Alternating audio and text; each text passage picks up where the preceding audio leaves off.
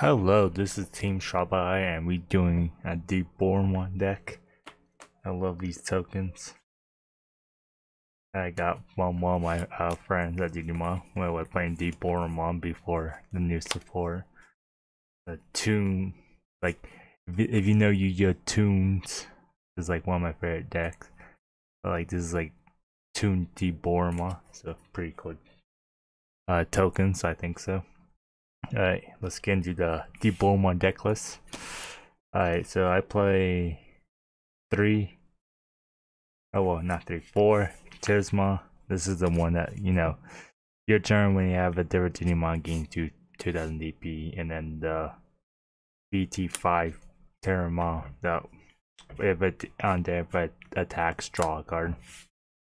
Like I see some versions, there was one version that like plays 3 of the draw one and 2 of these or something like that. I don't know if I will test out that version, but like dropout is kind of nice, but in some senses not needed. Maybe, I don't know. Alright, let's go into Digimon. We play 3 Koromon of this one. This one is each other Digimon you have been played has the same name. With the same name as this Digimon. This Digimon gets 1000 DP. So yeah. I kinda wanna play the promo one. Like I have it and stuff, I just have it switch it. I think I might play the promo one because during your opponent getting 1000 DP might be better, but this is the one I'm playing right now in the moment.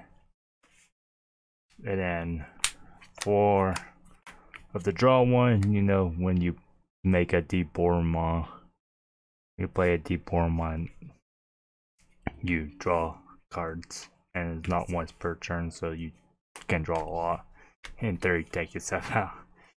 And then for the Searcher one, reveal top 5, add that tamer, and then identify, so standard. And then 2 Chumon, because blue is still one of the good decks, so it stops Ice Wall and it stops Hammer Sparks. So yeah, like if you want to like deal damage and stuff and you're able to gain memory, you play Chuma. If they Ice Wall you, happy that card's that one. So that's all the rookies I play. Like Chuma into under vibe, but it stops good cards. So yeah. Charisma, we play one of these. This is the one that's your turn, once per turn. When one of your other Digimon with the same name as this Digimon is deleted, unspent this Digimon. I was playing 3 of this, but it really doesn't really come up that much really. And by testing out, I like 1 because I played the delay one. No, I know this one got like a Rada, but like I think it still does the same thing. All of your Digimon with the same name as this Digimon gains decoy white/black. When one of your other black or white Digimon would be deleted, you can delete this. So I believe you can delete the tokens. I'm not 100% sure on this, but I believe that's how it works. Is you can delete the tokens being the game. I think they're wording it rather make it where you can't pop the token because it sounds like you can't, but it did got errata, so look at the official Digimon website. So that's why like I think I'm playing like 3 of this, but like this does sometimes like a little bit can theory come up. And then you play 3 of this one, you play your teamer for free if you don't have him out already. And they give 2 tokens rush, and then 4 of the one that gain memory, because if you can gain memory of like play Diaboromon, and some chances you can gain extra memory because you reduce the cost, make it 2 and add 3 Diaboromon and gain memory, so it's still your turn. And The 6 is only your turn because the new Diaboromon will give you a token. Just during your turn, you can't only gain memory. If it was all turns, they make it a little bit better. So that's all the level 4s. Level 5, we play 2 of this Diaboromon. You can warp Digivolve it, make it cost 4. And on deletion, you make a Diaboromon token. I'm not sure about this. I'm testing, like, they could rather pay like 4 of the other Informa, but like the warp Digivolve can come in clutch sometimes if you brick, so I don't know. I think it's good at 2 or none. Informa of the one that reduced the cost by 1. Not a lot of people play green, so not a lot of people playing those cards of reducing costs. You can't reduce the cost of it, so make the Diaboromon 2s basically. And then this Informa, I don't really like this one because during your opponent turn, once per turn when your opponent would Digivolve into a level 5 or higher, gain 1 memory. So against like certain decks, like Agumon Bond, if they're at 3 and then like they Digivolve into their level 7, you will gain 1 memory. So like this can catch off your opponent off guard sometimes. And his other effect is all turns, all other Digimon with the same name as this Digimon gets 2000 DP. So it's nice to boost up your tokens to make them to 5000 DP or higher if you have multiple of these. But like, yeah, like I would cut these out to make 4/4, but I still kind of like this one, so I don't know. And then play 4 of the Diaboromon token. When Digivolving, you make a Diaboromon token. I do have my Sword Champion ones, but like if you notice, I proxy some cards. I bought all of these cards online and just waiting them till they come in the mail. But like I have these Sword Champion ones that look cooler. But yeah, so that was all of the low 5s except these. And you play 4 of the token ones because, you know, in security you make a token when you get deleted. Is it his security effect is all the like newer ones, like after damage. So like your Digimon dies, and what their Digimon dies, and then you make a token afterwards. So yeah, that's why like I wish that one during all turns. But yeah, and then during your point turn, all Diaboromon get blocker. So like this guy getting a blocker. So like that's why during with this and the other one, it will make it the 13, 15. So I shouldn't be able to get pop or get spun by the other guys of the Agumon, Gumon. And then one deep promo Diaboromon. So I don't know how I feel about this guy. Of like the version I played testing, like I was playing at 2 and I don't know. Like having at 1 is cool and all. Like I have another version of this deck that I'm gonna show you soon, but yeah, I play 1 of it. So that's all the low 6s. And then the Armor of, you know, pop a token.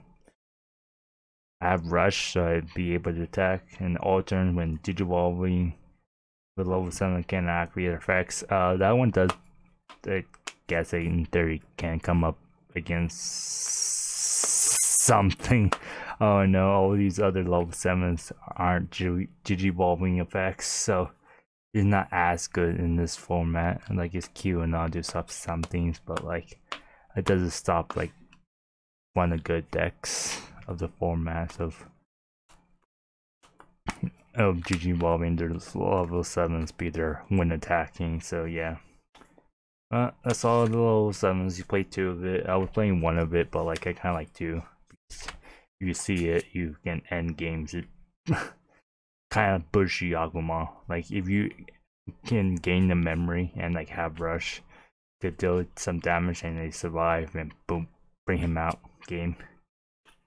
Option cards. Oh, we play 1, cut a cannon. Digivolve it by 2 is nice because, you know, against like blue, you make you into Agumon, so they had to evolve back into it or something. And if you had Diaboromon, you make a token, so you can give you another blocker, or another guy give you brush or anything. It costs 4, so yeah. And then 3 ultimate flares. I think this is very good against the meta, because against like Chessmon, like if it's in your hand, or they couldn't that go plan you, get rid of their level 3 Cicерmons and stuff like that. Digimon by 3 is amazing, and against red Agumon and blue Kalma, it will get rid of their board when in security. They're not like rushing you in some sense, so slow them down a little bit to get rid of their board. And then you play for the tamer. And this one makes sense because, you know, it's basically a Diaboromon. Like, yeah, you had to play it, and 4 is the right number.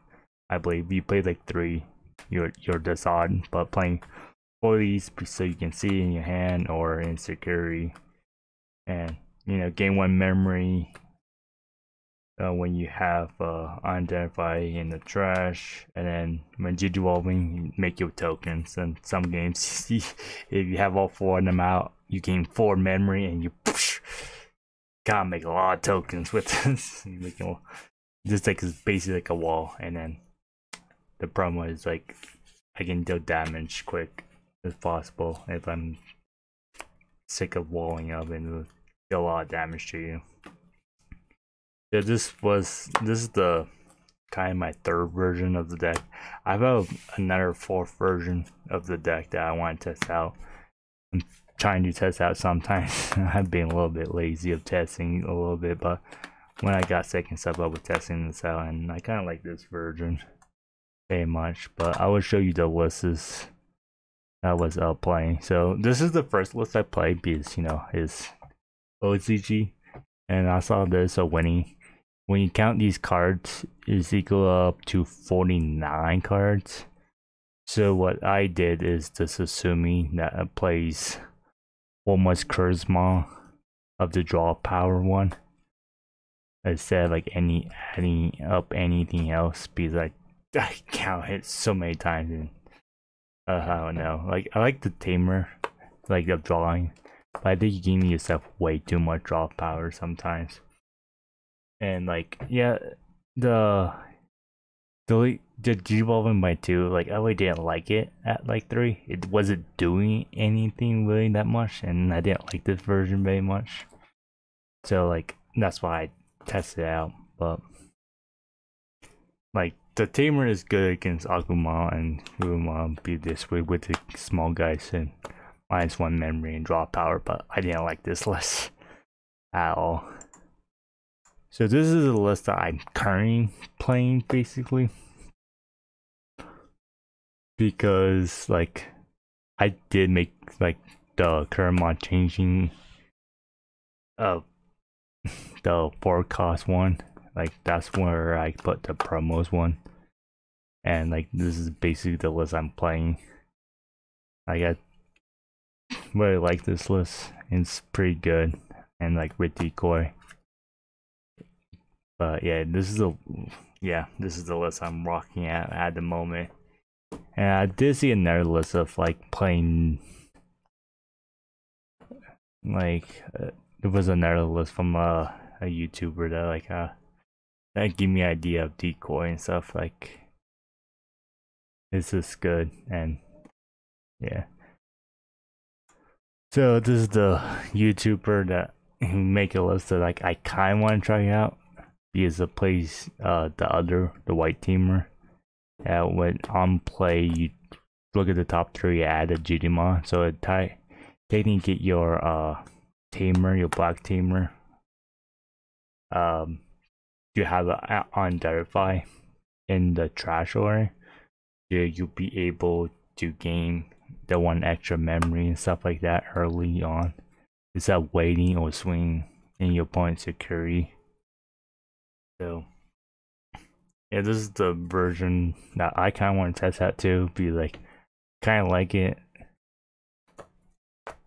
but yeah, like I don't know why he playing Diaboromon like 2 of the game power one. I don't understand it, and like if we going for like a Wallster strategy, I would play full promo ones instead of the game 1000, because if you aren't doing damage, it's only during your turn.